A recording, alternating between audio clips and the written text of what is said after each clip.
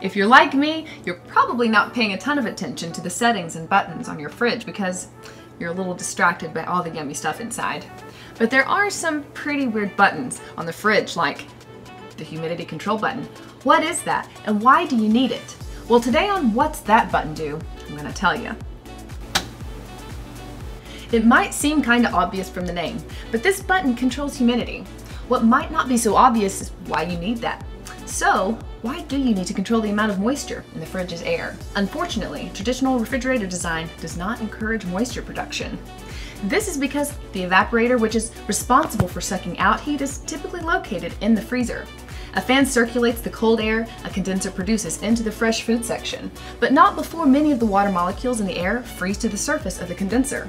As a result, the air in the fresh food section is not very moist. Moisture control systems combat this problem by introducing the air from the surrounding environment into the refrigerators. They let the outside air in. I know Dad would be upset about that, but in this case, it's a good thing.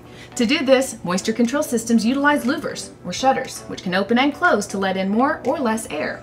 Utilizing this feature is a great way to keep your produce fresh and keep things from spoiling so quickly. Pretty cool, huh?